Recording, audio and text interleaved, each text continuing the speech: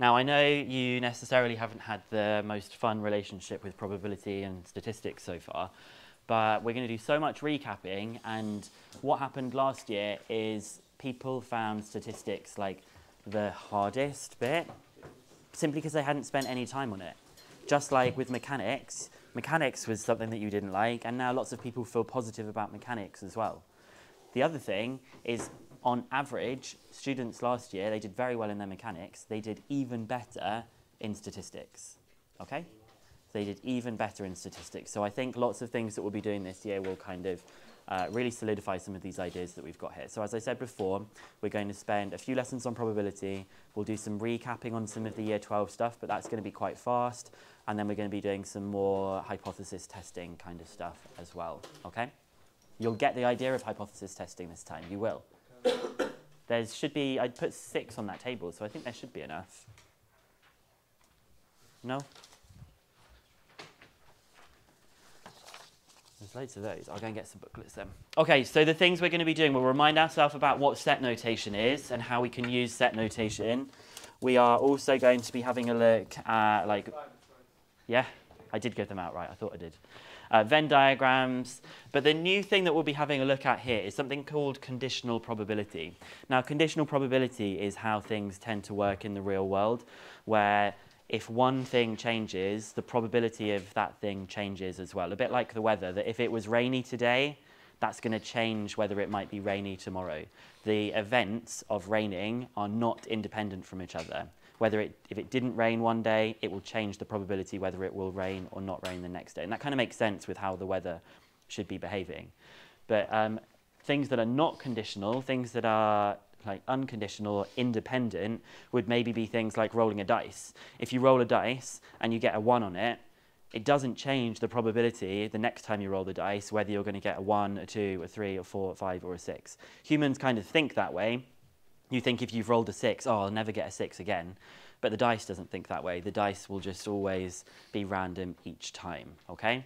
So this is what we mean by conditional probability.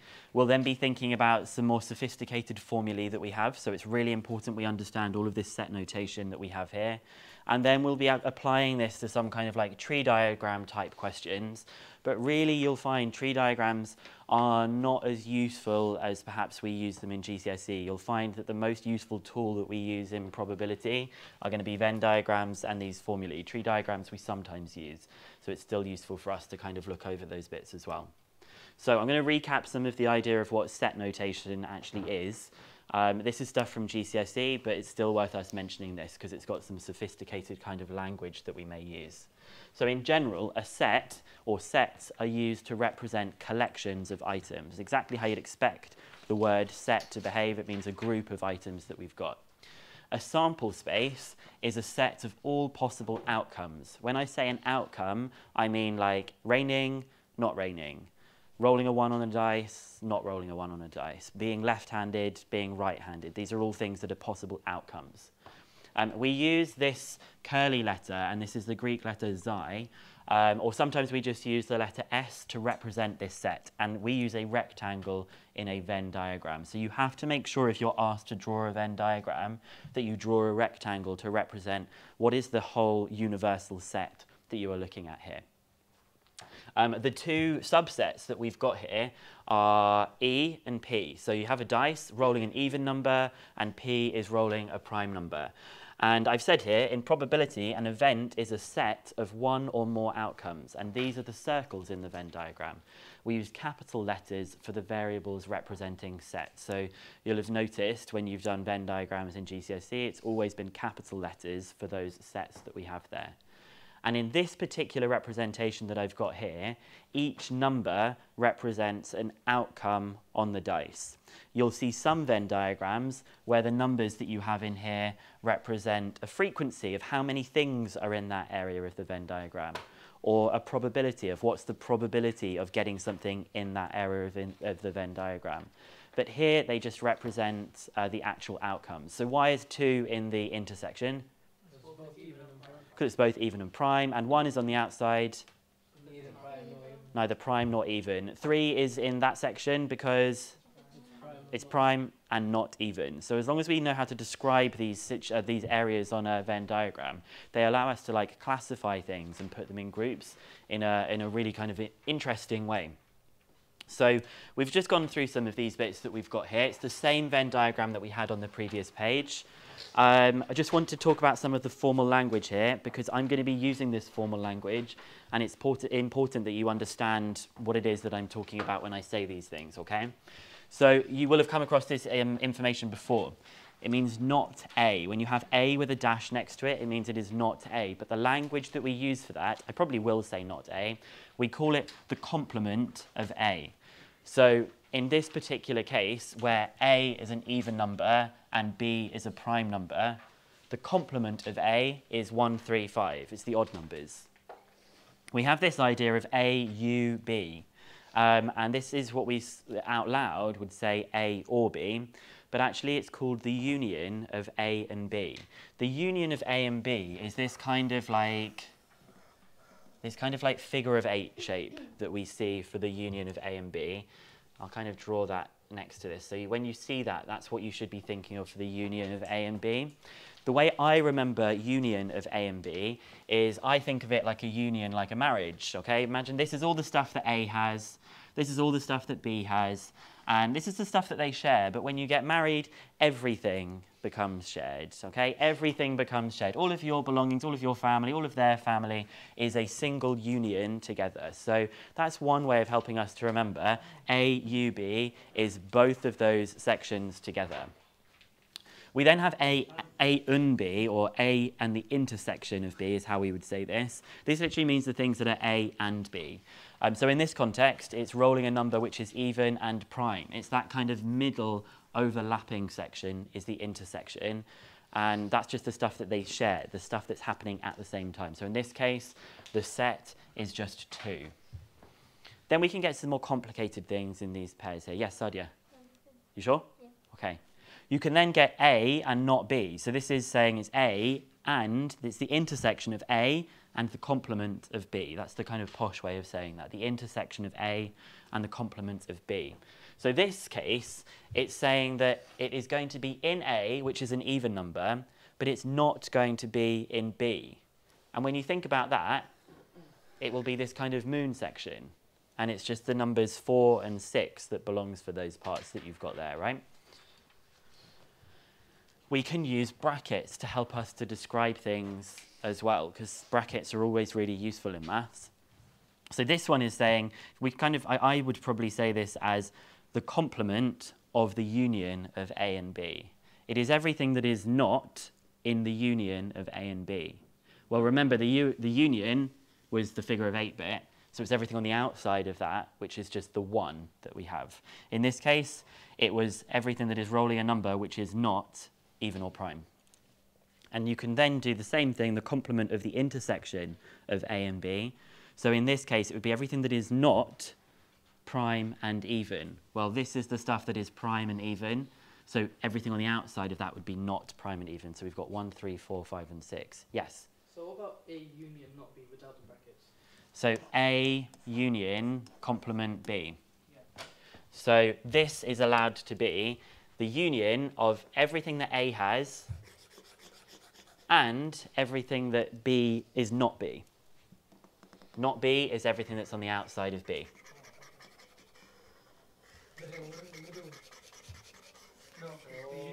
Because it says it's everything that A has joined with everything that B has. It doesn't matter that this bit is inside B because it's inside A. Union allows there to be that overlap. Intersection is different. Intersection is things at the same time. This has got an or sort of sense to it. It can either be in there or it could be in there.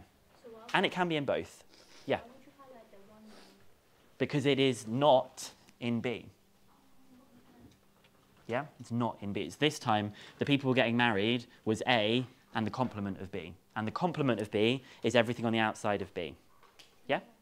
Obviously, don't say to other mathematicians, oh, well, like, these are the ones that were getting married, so that makes no sense. Okay.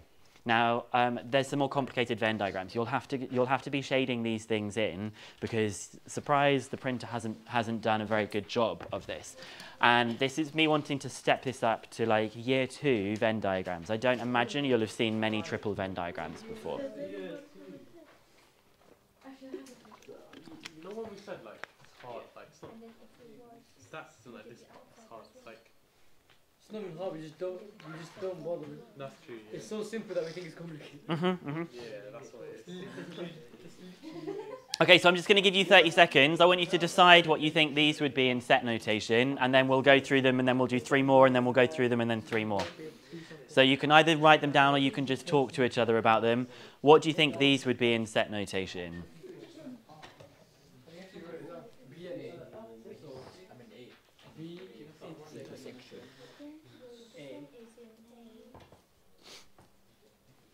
There's more than one person.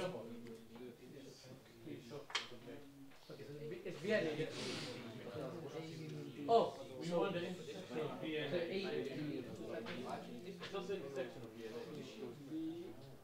No, but then you got the thing bit as well. You don't care. It says V and A. It's fun. No, just look at C bit as well. Oh. So or A union B means A and B and C. Or A.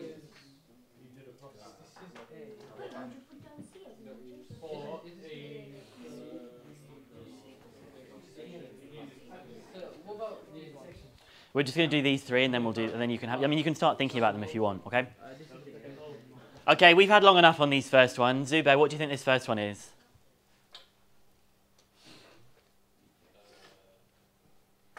Imagine C wasn't there. What would you tell me it was? A intersection B. C's got nothing to do with it. Okay, it doesn't seem like C has got anything to do with it. That's a trick question. It's not a trick question. That area, if I was trying to describe that area, I would say that's the intersection of A and B. If I'm trying to describe that. It doesn't matter, we're not talking about C. We're just trying to the most efficient way of describing this region inside this set diagram that we've got here. The most efficient way of describing that is A and B, A intersection B. It just happens that some of it is inside C as well. So what do we think this one here would be, Tanvir? The union of A and B. Good. It's just going to be nice and simple. It's the union of A and B. There's that kind of figure of 8 shape that we've got there. Now C is coming into play. Okay? What do we think this one is? A intersection B intersection C. It's the one area of that diagram that is A, B, and C. If you lived inside that little area, you would be a member of all 3 of those families. I need to stop doing this family thing. I don't think it's going to work, okay? But you get what I'm saying, right? Right, so next page, you've got 3 more of them to have a think about. If you finish those 3, you can think about the next ones, but I'll give you 30 seconds to have a little go at these. So don't worry, you're going to do more practice in a moment if you find these tricky, so just have a think. You don't have to, remember, you don't have to mention all 3 letters, okay?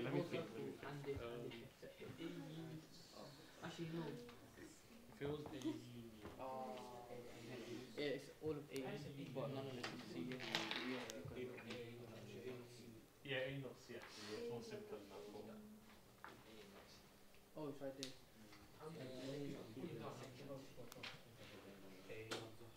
Sorry, sir, Mr. Mohammed.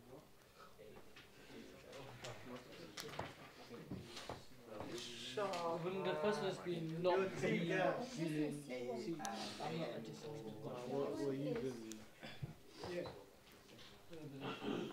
That's A union, not B.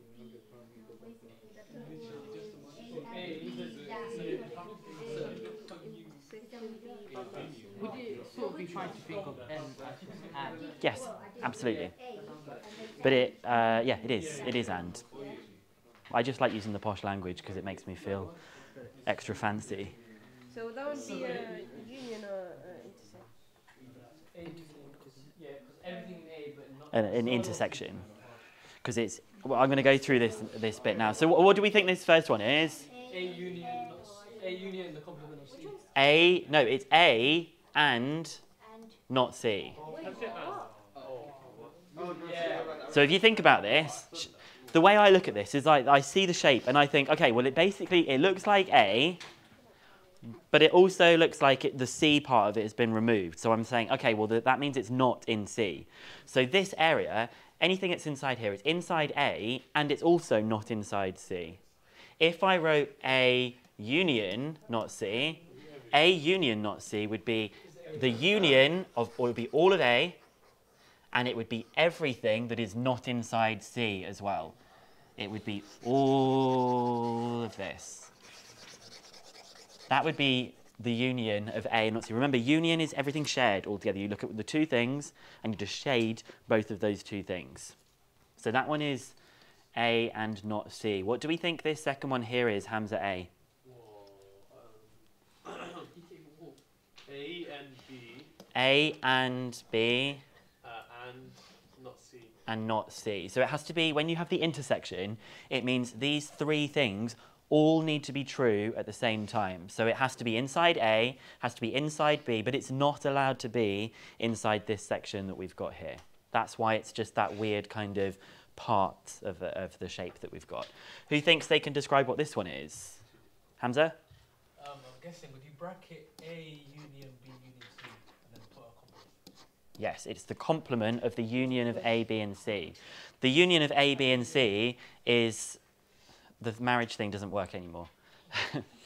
but you've got all three of these things all shared, and we're saying it's not in that. Okay, so you have to build it up slowly. You say, this is the thing you're thinking about, but it's not that. It's the other side of that thing instead, okay? So we're going to look at three more of these that do get a little bit more complicated as we go here. Let's see if we can, don't worry, I'll do it. You've got three more, so see if you can have a go at these three, and then there should be a spare set of these for you on the table, but if not, I'll get you some. We just started probability, okay? No, that's going to have a U.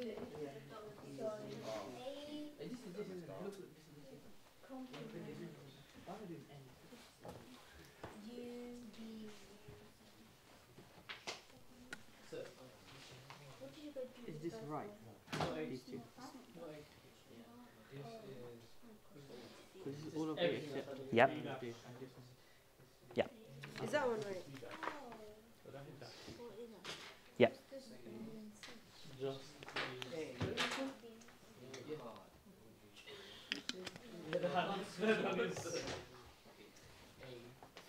Yeah? I'm not sure the shaded region. Can you see it on here? Not really on here. I can see on there. Yeah, have a look at it on there. I'll draw around the outline of it to make it a bit easier.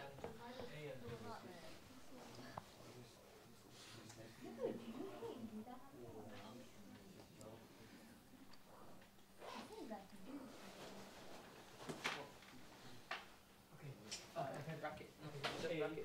And not B or not B union C. B and C or B union C.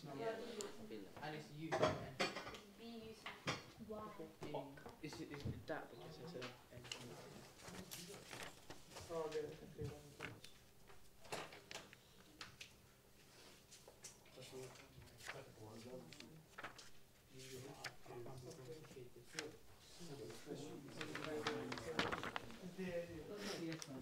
Okay, let's talk about these then. First one's nice and easy. What's the first one, Sufyan? Pardon? The complement of A, yeah. Just because it looks, because we've got stuff all around there, we can just say the complement of A. Muzikir, what did you get for this one? A intersect not A intersect the complement of A intersect B intersect C. He did brackets A. He's He did B and A, I think you did the lesson. and he did an A as well. Like this. The A as well. He put an A. Wait, why did I put an A? You're right, still, You're but still right, yeah. Did anyone do this in a different way? what he did. I don't do that as well. You did this. There are often multiple ways of doing them. Some of them are more complicated than others. But this, I think, is the simplest way of doing it. Because we're saying it's inside A. Oh, but look, there's this little bit here that we're not allowed to put in. And this little bit here looks like it's the bit that B and C share. Okay, so that's why we have to bracket that. Because we're saying the bit that B and C share, we have to bracket it and say it's not that bit. I kind of love this language. I think it's really interesting. And so for this last one, Sufyan, you said did you say for this last one? Okay, not Sufyan then. Yeah, A, intersect. Intersect not B, and intersect not C. Okay, good. That's one way of saying this. There's another way of saying this one. Muzikir. A Shh. intersect. Yep. Brackets B union C and not that. Yeah. I did the second one. A and not B and not C. A and B union C. Yeah, good. And actually, let's just quickly think about what we've just said is equivalent here. I'm getting a bit annoyed today with people that are talking all the time, so they need to cut it out. This, Rayhan, I've literally just said I'm getting a bit annoyed and you're continuing to talk. These two things must be the same as each other, right? So let's just quickly check that out with the Venn diagram. So we've said, I'm just going to look at B and C here. Not B and not C means that it's everything on the outside. B or C is the figure of 8-bit in the middle, and then the fact that it's not is everything on the outside. So these two things that I've highlighted in green are equivalent to each other and mean exactly the same thing. Now, you need to get good at drawing Venn diagrams, because drawing Venn diagrams is the basis of many probability problems in statistics, okay? It's the basis of many of these problems. Ishtiaq, I can come back to those pages later and you can write them up, okay? So, some examples here. Venn diagrams can either contain the specific outcomes in each set. Like I just said, it could contain the numbers that come up on the dice, or it could contain, I don't know, words of representing what the outcomes are. It might say like shoe, tree, whatever the thing is that's being sorted. It could contain the number of items in the set. It could contain the frequencies, because sometimes we want to know how many things are in a particular area. Maybe we're talking about students and it was how many students study French, how many students study German. You actually just put the number of students inside that. Or it could contain the probability of being in that set. And that's probably the most common one that we'll be coming across, is the probability of things being contained in that set. So this says a card is selected at random from a pack of 52 playing cards. Let A be the event that the card is an ace, and D, the event that the card is a diamond. So I'm hoping you know how cards work. I have to start off with my universal set. I can't really draw that symbol very well, but that's my best attempt. The universal set means the whole deck of cards, okay? Have I done it the right way around? Yeah, I have, like a kind of a 3 sort of thing, Xi. And I'm going to have a loop that represents A loop that represents D, because as soon as we draw this, it should make everything become easier. So A represents the number of aces that there are, and there are 4 aces, but how many of those aces are diamonds? 1. So there's going to be a 1 in the middle, and then there'll be a 3 here, because there are 3 aces that are not. How many diamond cards are there in total? 13, and 1 of them is an ace, so 12 of them would be here. And then there would be 39 on the outside for the hearts, the clubs, and the spades. And there's 13 of each of those. Hopefully, these all add up to 52. What, have I done that right then? 52 taking 16 says. Oh, because the aces. You forgot The aces are already. Oh, because the aces are already in there, so we better do it the proper way. We better do.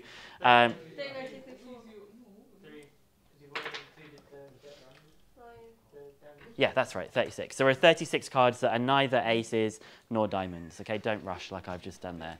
So now it's really easy. If we want to find out the probability that it is ace and diamond, well, that one's easy because we know that it's just 1 out of 52, and it comes from that middle section that we've got there. The second bit is saying the probability of the union of aces and diamonds. So remember, the union is that kind of figure of 8 shape that we've got there. So we've got 12, 13, 14, 15, 16 out of 52. Obviously, we could simplify these fractions, but I'm just being lazy and slow. The probability that it is not in A, the complement of A, well, A is 4, so it must be all the other ones here, which is 48 out of 52. and then for part D, that it's not A and it's in D. So what does that look like? What number is that? 12. It's the moon shape of this bit here. Not A, but it is a diamond. It's saying that it is not an ace, but it is a diamond. So it's 12 out of 52. Now, obviously, you could have done these probably without a Venn diagram, but I'm trying to get us into the habit of Venn diagrams being a useful tool to help us visualize what might be happening in something, okay? Because often they're not going to be things that we know as real life, as cards and things like that. So we've got intersection, union, complement, and then this kind of moon shape sort of thing that we have at the end for this one. Can I go on to the next bit? Yeah? Okay. A little reminder before we read this question. If events A and B are independent, the probability of A and B is the probability of A multiplied by the probability of B. You will have come across that in year 12. You also will have come across that probably in year 9, where you talk about if you do two events and they are independent from each other, you just multiply the probabilities. So for example, flipping a coin and getting tails and then rolling a dice and getting the number 6, that's a probability of a half. That's a probability of a sixth. If you were trying to say, what's the probability that I flip a coin and get tails and then roll a dice and get a sixth, you just multiply them, and the probability of that is a 12th, because they are independent. The dice and the coin don't have any relationship with each other, and we're about to start breaking that when we make them conditional. The other thing is if two events are mutually exclusive, don't worry too much about the word mutually, but just worry about the word exclusive. Exclusive means cannot happen at the same time. So the probability of A and B is equal to 0 because they can't happen at the same time. It means if one of them happens, the other one can't have happened. And the probability of the unions is just the probability of each one separately added together. And you can think about this as a Venn diagram for mutually exclusive. That would be the probability of A, and that would be the probability of B. Why are they not overlapping each other? Because they are not independent, because they cannot happen at the same time. They're mutually exclusive. So the probability of them, the union of them, is just that one added to that one. There's no worry about any of the overlap that you might have there, okay? So we've been told the probability of A is 0.3, the probability of B is 0.4, and the probability of A and B is 0.25. And it first of all says, explain why events A and B are not independent. Why aren't they independent? There's A and B, because A, probability of A times probability of B is not equal to 0. Because the probability of A times by the probability of B is not equal to the probability of A and B. If they were independent, that is the thing that says, like rolling a dice, flipping a coin. And you can see that because the probability of A is 0.3, the probability of B is 0.4, and the probability of A and B is 0.25. And clearly, 0.12 does not equal 0.25. So these are not independent events. They have some kind of relationship to each other, right? Part B of the question, we've got some extra information that's given to us. Given also that the probability of C is 0.2 and that events A and C are mutually exclusive and that events B and C are independent, draw a Venn diagram to illustrate the events A, B, and C showing the probabilities for each region. So suddenly it goes, whoa, okay, a lot more stuff is happening in this question, but we just take it slowly and we think carefully about all of the things that are going to happen, okay? So we've got 3 loops that we're going to need to draw. Previously, when we have just shown you them 3 loops, we had loop 1, loop 2, loop 3 like this. Mine's not going to loop like that, so don't draw it. What is going to be different about our one? There's something they've told us. A and C are not going to overlap because they are mutually exclusive. Look, mutually exclusive, they don't overlap at all. So I'm going to have A here, and I'm going to have C here, and then I'm going to have B overlapping them both. Because B is allowed to overlap with both of them. A and C, they're not allowed to overlap.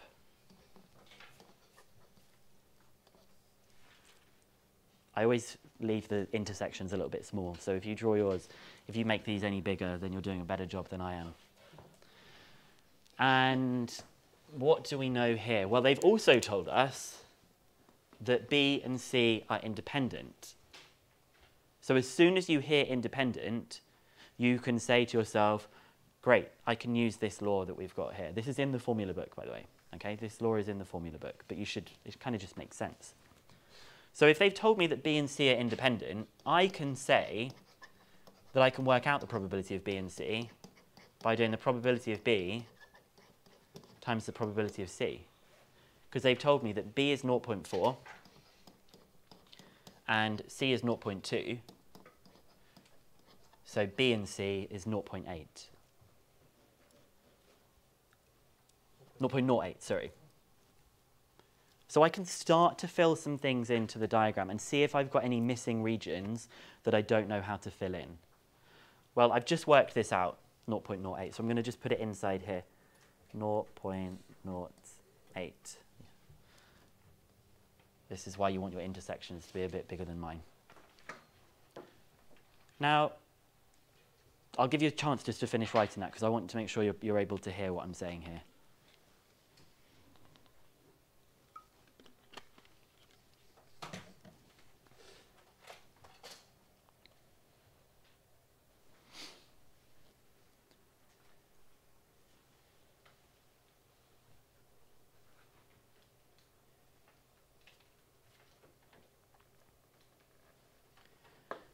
Who thinks they've got an idea of what might be the next sensible thing to start filling into the diagram? And if you could try and describe it using set language would be good. Hamza? We can put 0.25 into the intersection of B. Good, you can put 0.25 into the intersection of A and B. 0.25, because they've told us that. And what next? You know that the probability of A has to be 0.3, so you know that A is going to be 0.05. Good. The probability of A and not B, the intersection of A and the complement of B. I'm not expecting you to say it in that ridiculous over-the-top way. Has to be 0.05, because remember, the whole of that loop needs to be 0.3. So what does this bit here need to be? 0.2. It all needs to be 0. This all needs to be 0.2, so this needs to be 0.12. And what does this whole thing here need to be? 0.4, so 0.07. So 0.07 is this bit that we've got here. And then we need to fill in one more thing, otherwise we wouldn't get the marks. The outside, the not A, not B, not C bit. Isn't it 1 minus all of that? It's 1 minus all of that you've got there. 0.43? Okay, I'm just trusting you. I don't know if that's a good idea though. 0.43. Okay, so that's the kind of Venn diagram that we've got. And now that would probably be worth 4 marks, maybe 5 marks. Okay, so the Venn diagram looks like it's easy because it's just a diagram, but it's often worth a lot of marks. So it's really important you do it right. If you don't put a box on the outside, you automatically are going to lose 2 marks because you won't have that probability and you won't have the box. Technically, we should have that kind of universal symbol set that we've got there. If you don't like drawing that, you can use the letter S instead. Okay, you can use the letter S if you don't like doing that. Now all we need to find out is the union of C and A and the intersection of the complement of B, which isn't as hard as I've made it sound, okay? So we need to say it's the union of C and these bits. So when I think about union, I will look at this thing and I will just say, great, well, it's all of that.